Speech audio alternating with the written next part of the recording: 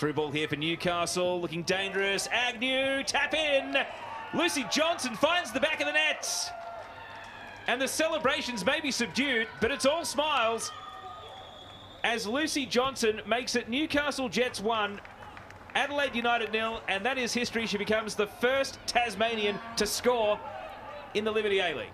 Long ball, Adelaide looking for the instant reply. Quaylo's been lured out, and Wirtz collected. The whistle goes, and it's decision time for the referee.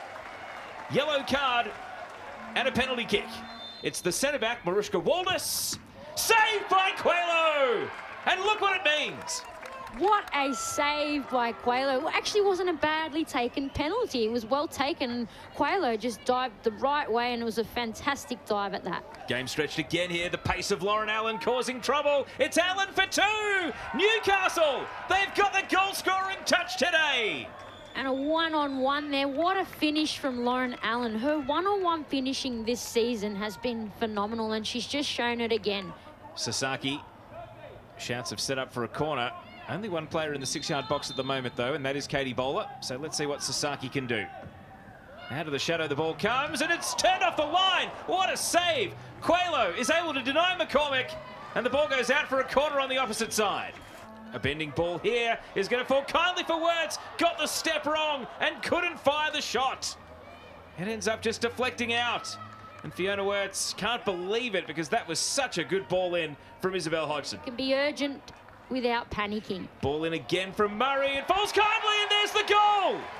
It's Katie Bowler that makes it 2-1. And her second of the season means Adelaide get reward. And this renovated right side, Hodgson and Murray, pays dividends as the youngster Bowler finds the back of the net.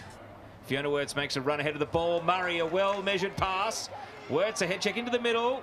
Might have to go herself here. Wirtz wants the left side, and it's off the post. Quaylo got a touch on the way through, and it's another top save from the Newcastle keeper. Panagaris lifts across into the box. Murray will challenge. Amelia Murray scores the equaliser for Adelaide. Willed herself onto the ball, and it's 2-2. What a finish. And if it was going to be anyone, it'd be Amelia Murray. That run across, she's so good at that. She did it earlier in the season against Sydney FC and earned the win.